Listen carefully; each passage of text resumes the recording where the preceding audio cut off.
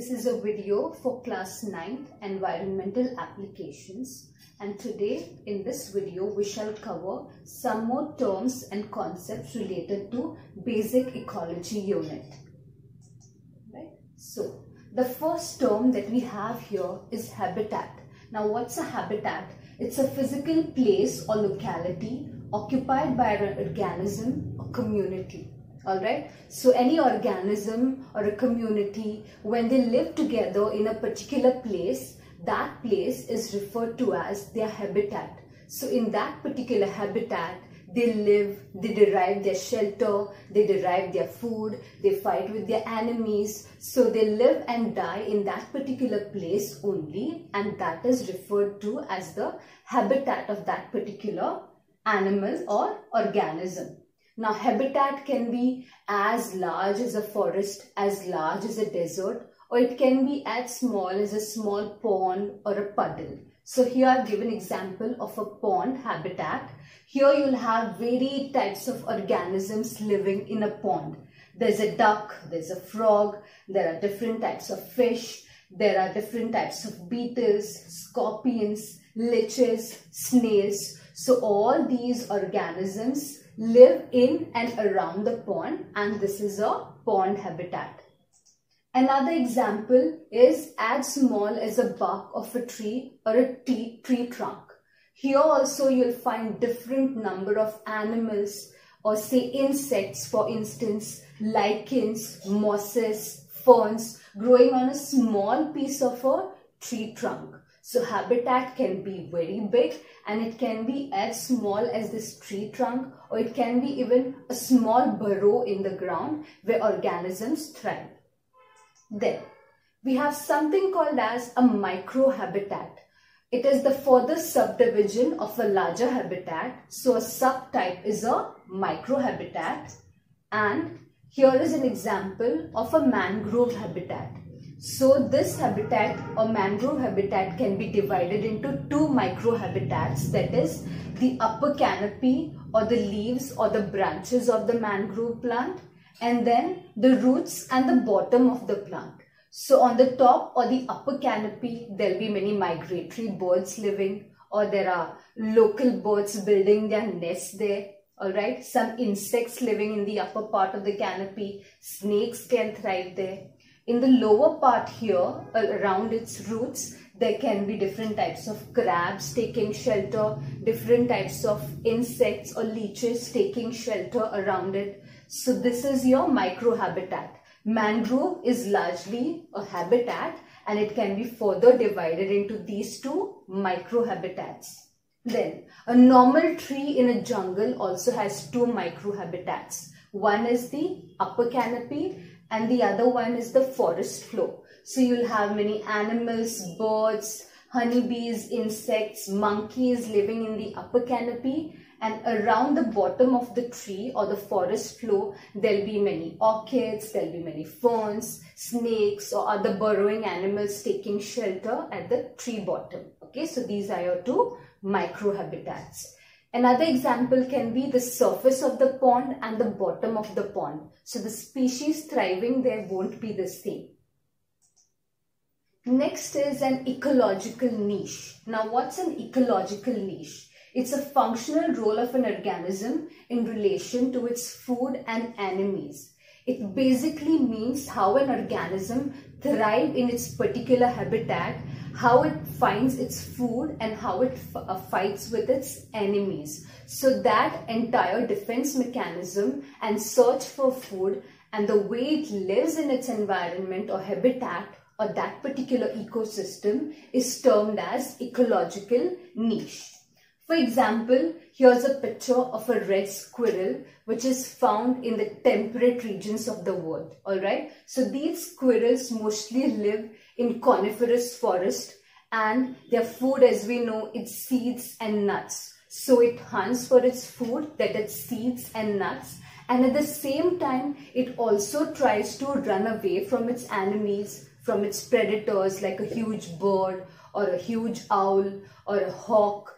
So it is finding food, at the same time it is also fighting with its enemies, and that entire situation is termed as ecological niche.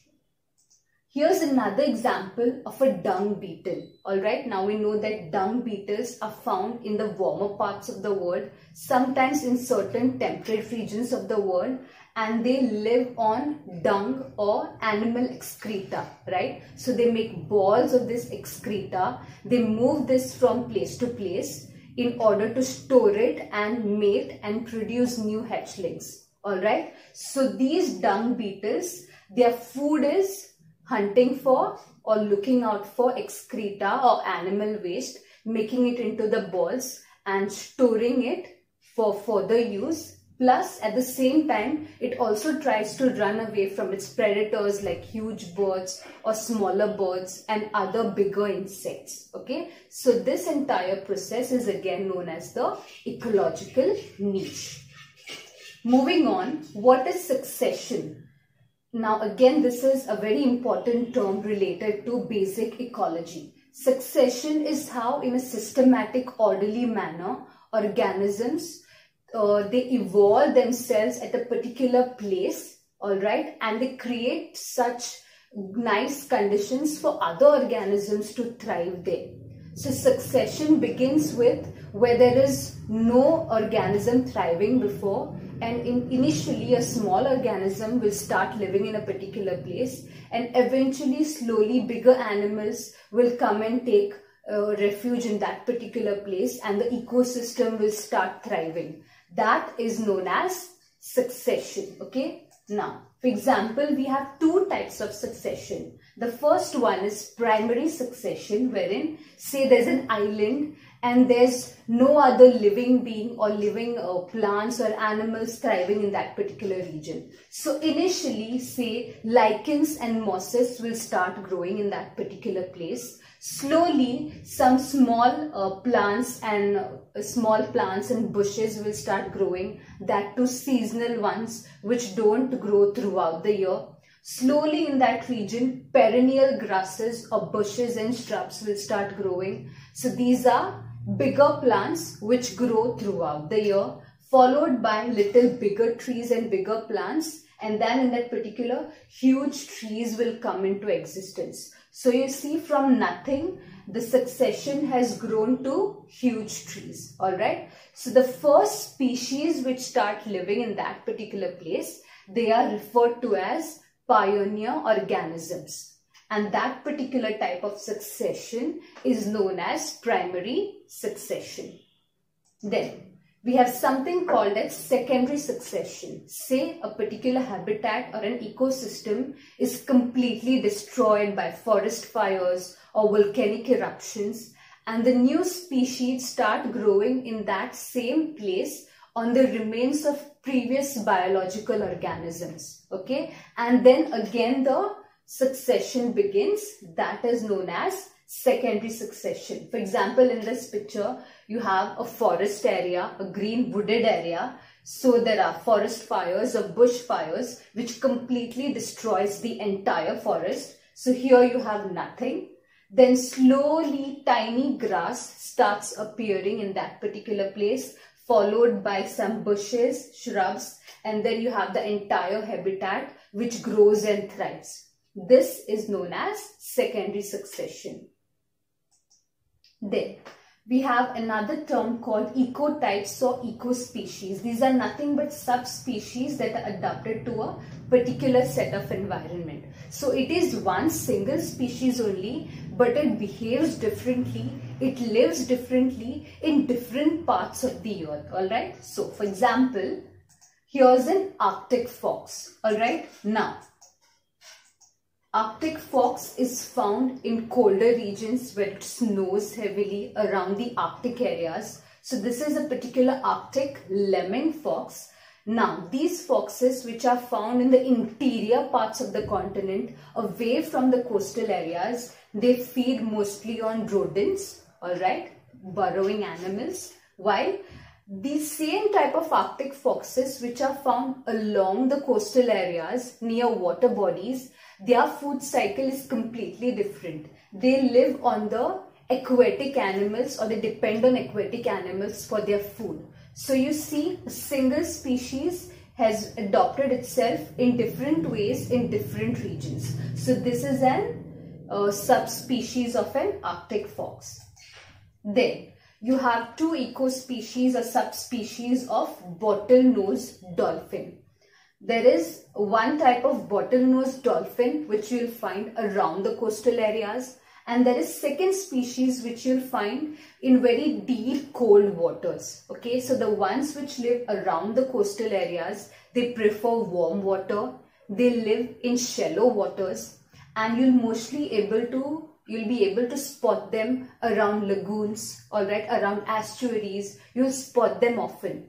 But then you have a species which lives offshore in very deep waters, cold waters, and it's very difficult to spot them.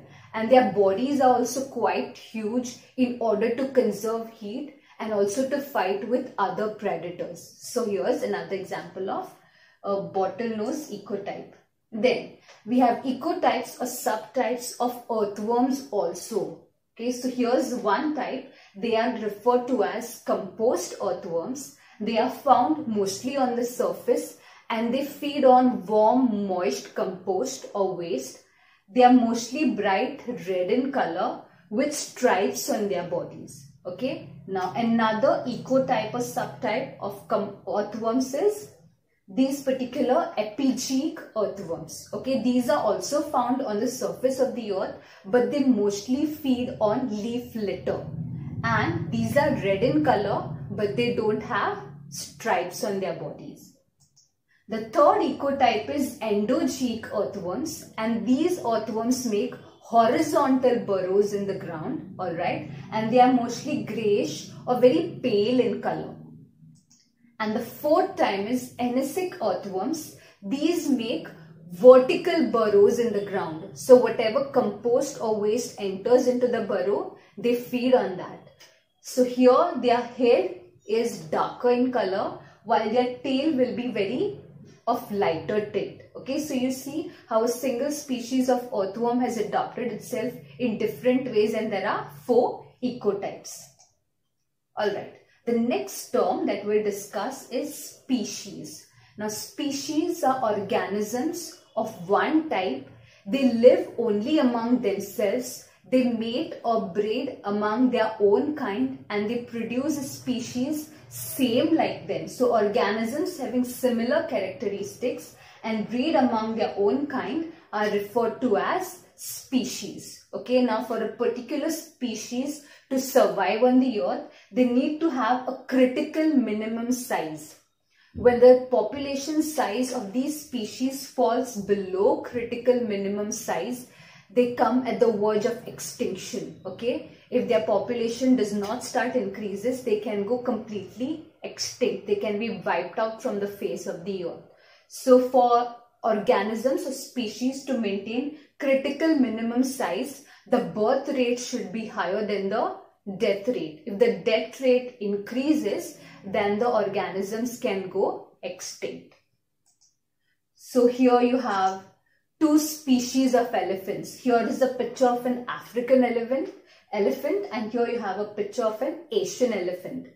African elephants have huge flappy ears which resemble the continent Africa, while Asian elephants have smaller ears.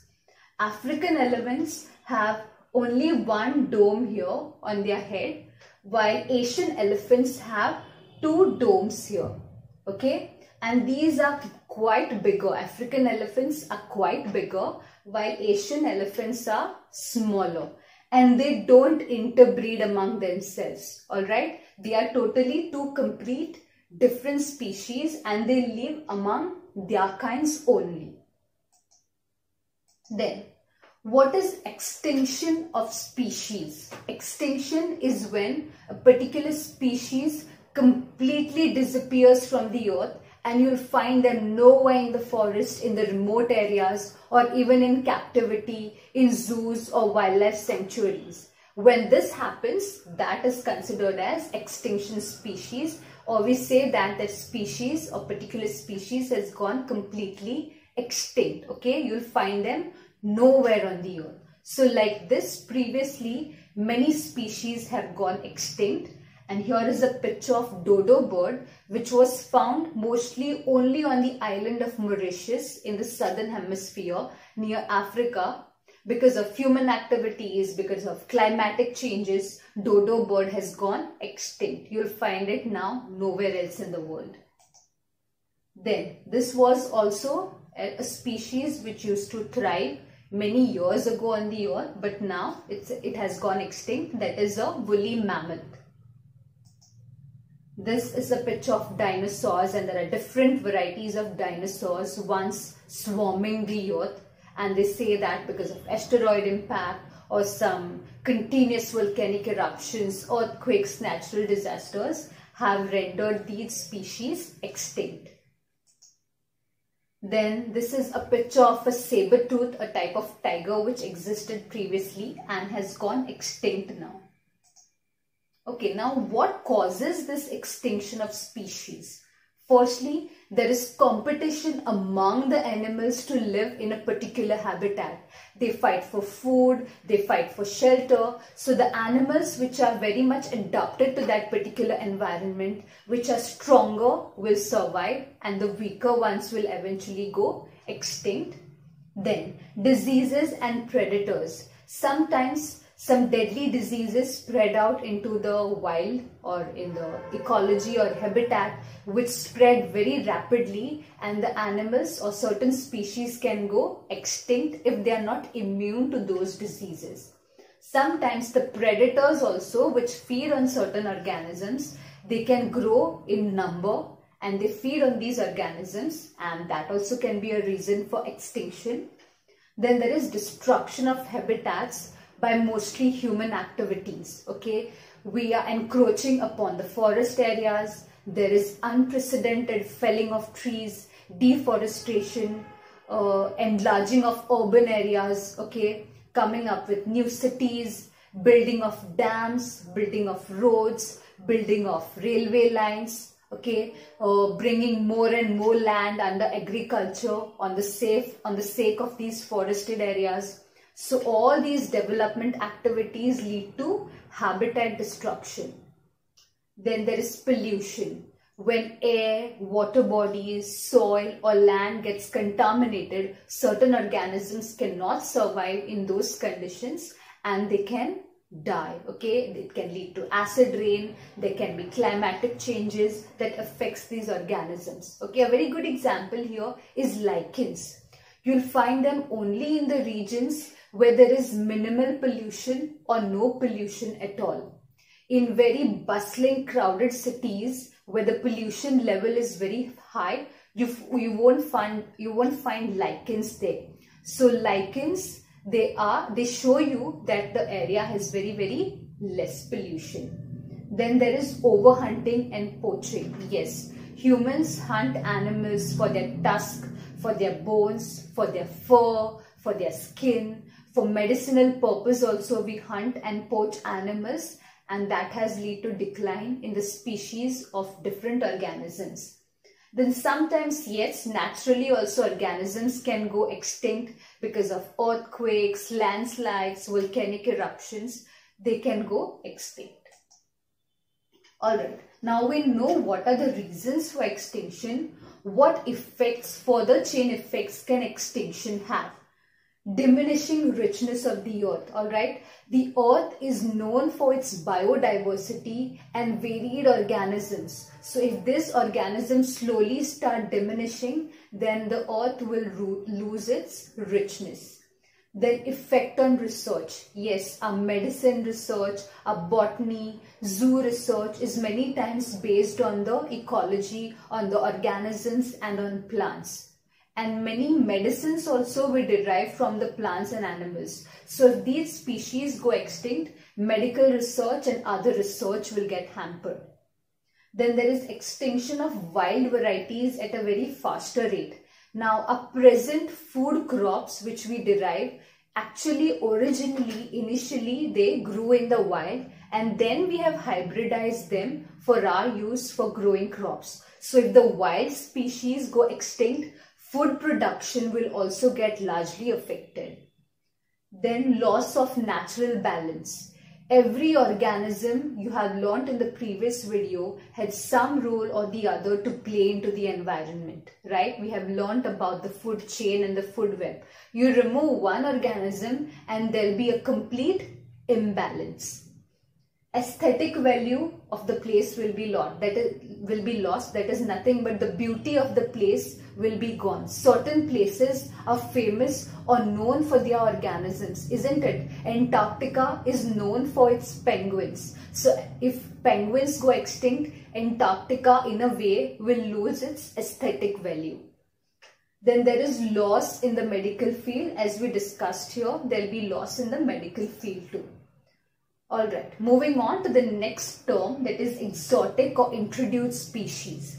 Now these are the species which actually go elsewhere, but we humans introduce them in a new place for our benefit. Those are known as exotic or introduced species. Okay, so we introduce that particular species of animal or plant into a new region.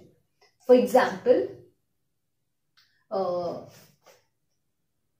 so this is a picture of Lantana camara. This is a type of plant which grows on its own in wild, around the roadside as bushes, and it's an ornamental plant, but it releases harmful toxins in the air and harms the other plants around it. It hampers the growth of other plants around it. Okay, what's the name? It's Lantana camara.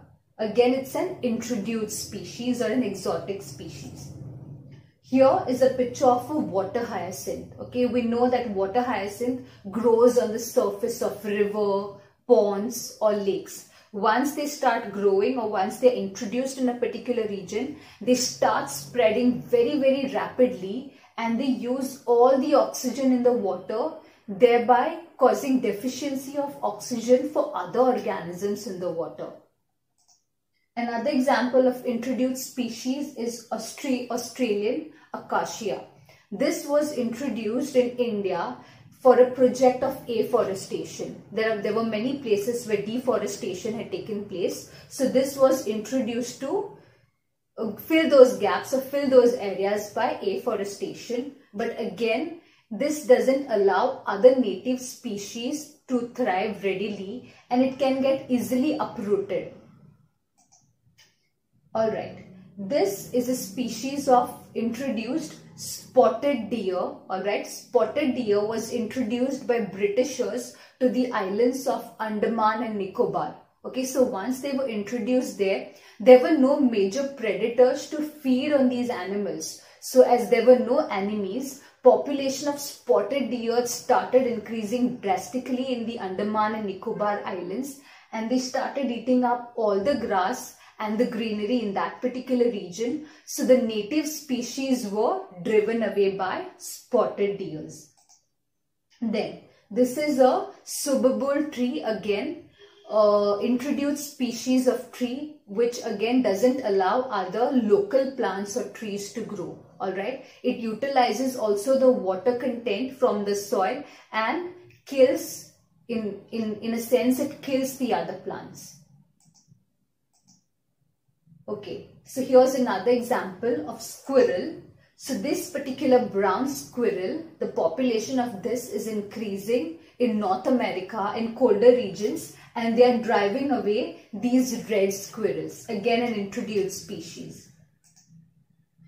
Okay, then we have something called as endemic species. These are the species which are found only in restricted areas. Okay, you'll find them only in certain parts of the world and you'll find them nowhere else. Okay, so they are usually isolated. Maybe they are found on a remote high mountain or a remote jungle, which doesn't give them scope to grow. That is why you'll find them only in certain parts of the world and nowhere else. So those type of species are referred to as endemic species. So if the species of endemic type starts decreasing, then it's a major threat, because you won't find them in the other parts of the world. They can get easily extinct. So it's our role and duty to protect these endemic species. Some examples of endemic species are polar bears. Polar bears are only found around the Arctic areas and they are found nowhere else in the world, but because of climate change, their population is drastically decreasing. Then penguins, as I just discussed, they are found only around or in Antarctica and nowhere else in the world. There are few species which are found in the southern part of Africa, but these particular emperor penguins, you'll find them only in Antarctica, again an endemic species. Giant panda, we know that they are found only in parts of China and they feed on bamboo. Okay, now you'll say that you have seen pandas in other parts of the world, but they have been introduced elsewhere by us, but naturally they are found only in China. Then we have kangaroos, which are endemic only to Australia. Now this is a giant salamander, which is or a Komodo dragon. This is a Komodo dragon which is found only in the Indonesian islands. You'll find them nowhere else in the world. So it's endemic only to Indonesia. So here's a kiwi bird which is found only in New Zealand. So like this, those were the endemic species. And then lastly, we have something called as keystone species. These are the species whose presence and absence makes a huge difference in the environment or ecology, because they, in a kind, they balance the ecosystem or habitat. For example, we have the tiger shark. Now, tiger sharks feed on sea turtles. Sea turtles feed on seagrass, right? Now, if the tiger sharks go completely extinct or they die, say for suppose, then the population of sea turtles will start increasing. Sea turtles further will consume all the seagrass, and that's why other fish won't have enough food in the sea. So presence of tiger shark is of utmost importance to maintain a balance. So these type of species are known as keystone species, which play a very, very important role in the environment. Then you have crocodiles. When crocodiles are newly born, they are very tiny and small. So birds, hawks, or even snakes and bigger fish feed on these tiny crocodiles.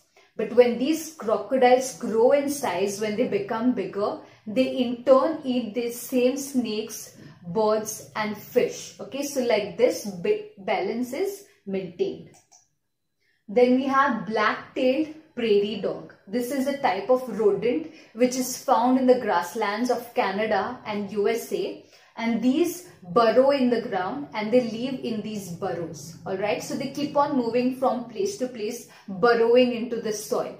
These burrows are further used by other rodents, and this is a food for many coyotes or wolves or other carnivores. Plus, these organisms, by digging or burrowing into the soil, in a way, they aerate the soil. They make the soil fertile in a way. They pulverize the soil. So here, these species again play a very, very important role in the environment. Alright. And lastly, we have something called as ficus species. Again, a type of keystone species like banyan or peepal tree. Okay, so these ficus species are trees which produce tiny berries. Alright, so many animals are dependent on these huge trees, isn't it? Birds, monkeys, snakes lives in these trees, and these berries, they are home to a particular type of wasp. This particular type of wasp, it lays eggs inside these berries, alright. These eggs hatch and turn into a larva inside these berries only, inside this figs only. So if these trees get completely destroyed, those particular type of wasps or insects also will get completely destroyed. So as I said, every organism plays a very important role, but there'll be one single organism which kind of balances everything, and those are known as keystone species. Thank you. This is it for today.